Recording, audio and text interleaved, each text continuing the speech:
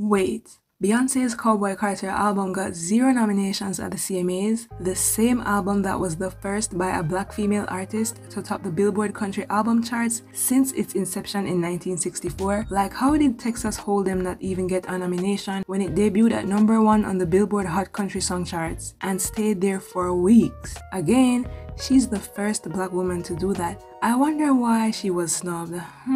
But also, there are people who think that she was not snubbed.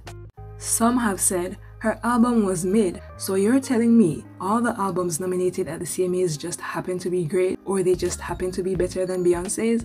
No. Example, Casey Musgraves has multiple nominations and I listened to her album and it was so boring, no shade. Another reason people try to justify Beyoncé not getting nominated is because they claimed that the album was a flop. It came and it went. First of all, Cowboy Carter simultaneously debuted at #1 on the Billboard 200, Top Country Albums, and American Folk Album charts, as well as the Billboard Album Sales chart. It sold over 400,000 first week. Flop where?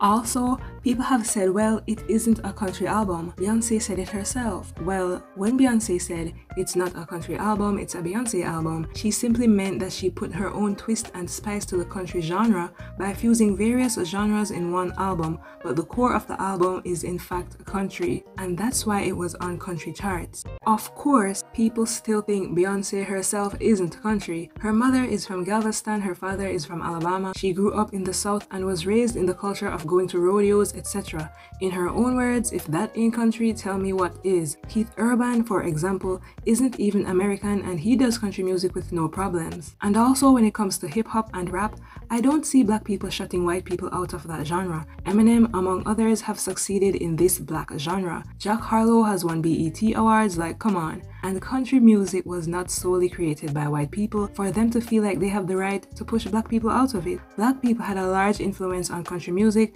I made a video all about that, I'll link it. Now there's the question of, did Beyoncé submit her music and was overlooked, or did she not submit at all? Given the fact that what really propelled her to make this album is because she had a negative experience with the CMAs in 2016. It wouldn't be shocking if she didn't submit.